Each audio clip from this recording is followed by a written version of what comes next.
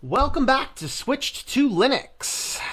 We are going to do here another top 5, and of course this is going to be a downvoted one, I know it. Top 5 reasons I, subjectively, believe that Gnome sucks. So, I'm not a big fan of the desktop environment, and some people in the comments have actually criticized, like, you just need to know how to use it, or whatever else. It's like, no, I know how to use it. I use Gnome a lot, on a lot of different distros. It's not my preference. I use it on Tails when I'm on Tails, obviously, no problems. I've used it on a lot of other systems. You know, I am not a stranger to how this desktop environment works. And these are subjective, non-hateful, but subjective reasons why I believe that the Gnome desktop is not really the best desktop for a computer system. So we're going to go ahead and jump on into this. Number 1, the Gnome desktop has an unintuitive interface. And by unintuitive interface, I mean that it doesn't have an interface that a lot of people would find easy to use. It doesn't feel like you know what you're doing out of the box. This is one of those things that Apple did with the iPhone, the iPad, is just, you could take it, you could open up the box without reading into documentation or whatever else. You could understand how the system worked. You didn't need a hand holding through it. And Gnome is the complete opposite of that. They managed to take all of the UI stuff that I personally think is terrible, but it's up to your own opinion. And they took all of the awful UI stuff and then they added it to an environment that is so hard to use without reading the documentation. It's to the point that where hotkeys aren't where the hotkeys, you know, it's not the same keys you're used to. It's the meta key pulls up the activities bar, which is actually rather annoying. So I can get to the activity screen just by hitting my meta key, or I can hold my meta key and hit S. I don't know why we have 2 metas for that. You can do just getting too close to the corner pulls it up. Of course, I can click on the activities and pull it up. There's so many ways to get to that activity screen, which to me is a fairly annoying screen. We'll talk about that more in a bit. But the interface, you have to actually stop and read the documentation on how to actually get your on how to actually get your shortcuts going. So here's how to use the shortcuts. You'll notice that I put it up in the keyboard in the toolbar up here in Firefox just so I can remember it. It's not that I don't know how to use the system. I mean, I can get to my my applications menu there and, you know, whatever else. So you can actually move around this if you get used to it. And if this is an environment you want to use, you'll get used to it pretty quick, but you still have to pretty much force yourself to use a fairly unintuitive environment. And that's kind of the issue I want to talk about there. Number 2 is our system resources. This desktop environment takes a lot of resources. Now, right now, I am recording a video and I have a camera running, so the resources are higher now than they are at rest. But even at rest, this system takes about 1 gig of memory, which is quite a bit. Now, I realize a lot of your modern computers are coming with a lot more memory, so it's okay to say this, but this is that very thing. Brian Lenduke talked about this, about how much memory the internet takes just to run, and it's like, just because computers have more memory doesn't mean you need the environment to take that much more memory. Because if I want to install this on a lower memory computer or whatever else, it's not going to work well. Even this computer, which has 6 gigs of RAM, it's slow and it's laggy and you feel it and it hurts. Because I put a lot of other environments on here and it's snappy. And so that's just one of those things to keep in mind, is this is heavy on resources. Number 3, the default Hotcorner in the top left of the screen cannot be disabled without extensions, and it's way too sensitive. You get even remotely close to the top and you got the stupid screen here you got to deal with. In which case, you either have to click on something or hit your meta key to make the thing go away. I think you might be able to go back up there in the corner. But the problem I encounter is on several of the distros where I'm running the GNOME desktop, if I just go up there to try and access the menu, or I even try and go up here and do something on this menu here, it triggers. And it just triggers way too much. Not as much on Solus as it does on some other distros, but it's still enough to get so annoying. And why can I not go into the settings and just turn that stupid thing off? But you can't. So you're kind of stuck with that really, really annoying Hotcorner, unless, of course, you want to carry on with my next point. Point number 4, you cannot customize this thing. You don't like the ugly black bar at the top of the screen? Too bad. You're stuck with it. Even at the bottom screen, I like having the taskbar windows down here so I can quickly navigate to options here without going into, this screen here, which is rather annoying to me.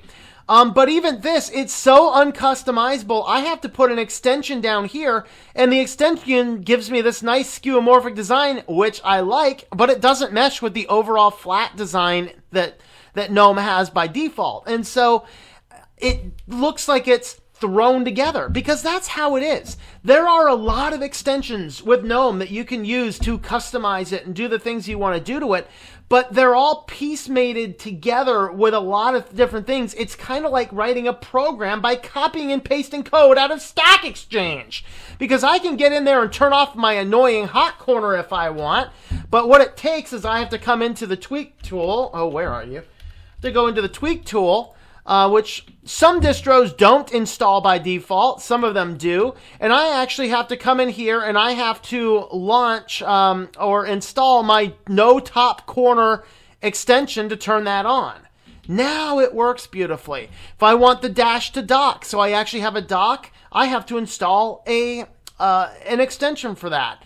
There's just so many little things that I have to install extensions for, and the problem is that the extensions are not built with the same core as GNOME, and so it looks, as much as you might customize it with extensions, it looks like you just copied a bunch of stuff and pasted it in, because it just doesn't always match the UI or the feeling.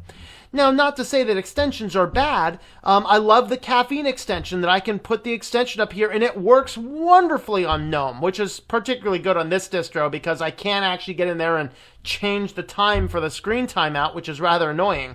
And so the only way to customize this thing is with a bunch of extensions, but then we end up with a whole bunch of things that seem thrown together at the last minute. But we don't have any real customization outside of going in and manually editing config files, which is rather annoying. And most of us don't have the time or knowledge to know how to do that. And my number 5 is just lack of organization.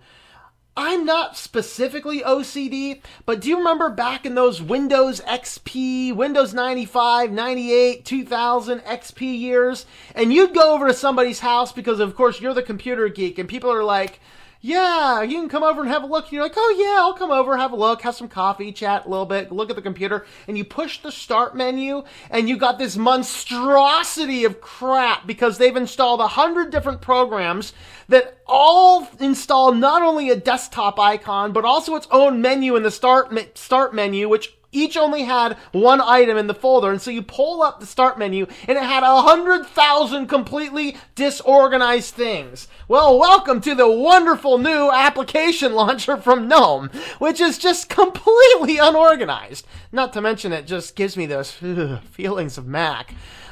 But you don't really have a way of organizing this. You can go into the tweak tool and you can put up an applications menu at the top. So the applications menu, you can edit and adjust that. But as far as I haven't really installed a lot, and I don't install a lot, but if I wanted to install like 15, 20, 30 programs like I might have on some of my other computers, this just becomes a hot and happy mess. And here's the challenge that it kinds to erode away at our structure as organized computer users, and it just gets us too used to a search bar. So it's like, if I wanted to do, for example, GIMP, I have to come up here, and I could do this, or I could do it in this screen, whatever screen, and I can just type in GIMP. Now I can get to it by searching for it, But what starts to happen is it gives us this over-reliance on the search bar for something that should very easily be quickly organizable. And so when you get this applications launcher that is no organization, all of the icons there, albeit they're there in alphabetical order. We have frequent, which you can use for that. Even my frequent, if I'm using a lot of the different applications on my computer, even the frequent applications, it just becomes a giant mess. Now, I can quickly see and spot things from the icons, but at the same time, if I'm looking for a program that I don't frequently use, I mean, if I frequently use it, it's going to be on my launcher. I only come in here for an application that I don't frequently use. Now I have to remember where it is or what the icon is or anything else. And so we have this giant, disorganized, unorganized, well, at least in an Apple, I can throw things into folders. I don't think I can do that on this. I know there are ways of doing folders, but it just kind of becomes this hot and happy, unorganized mess in the application launcher. So those are kind of my reasons why I don't like GNOME. Like I said, this is rather subjective, but a lot of people, we're used to how our computers work. Now, I use this computer here with a lot of different desktop environments so that I can learn how to do better systems and better ways of working on the computers. But at the same token, no matter all these different desktops that I try out, I always go back to Cinnamon on Linux or Mate on Linux or XFCE on Linux because it has a familiar layout that I can easily customize, that does everything I need it to do, that I can work way faster than I can work on the GNOME desktop. So that is my top 5 reasons I don't like the GNOME desktop. Why I just don't think it's a particularly good one. Now, if you love it, tell me why you love it in the comments below. That's cool. I don't completely hate this thing. I see it. I would love this on a touchscreen tablet. I think on a touchscreen computer, this would be awesome. This would be absolutely awesome for a phone, you know, anything like that. So like the Libre 5 phone that's coming out, the Librem 5, excuse me, phone that's coming out. GNOME is the primary desktop they're using. That would be an awesome application for it, and I would love it on that. But as far as on this, not so much. So those are my top 5 reasons why I just do not like the GNOME desktop for those people who were curious. So thank you for watching. If you'd like to help support what we're doing, you can check out switchtolinux.com/support and learn about all the ways you can help support the channel. Thank you very much for watching, and I hope that you enjoy switching to Linux.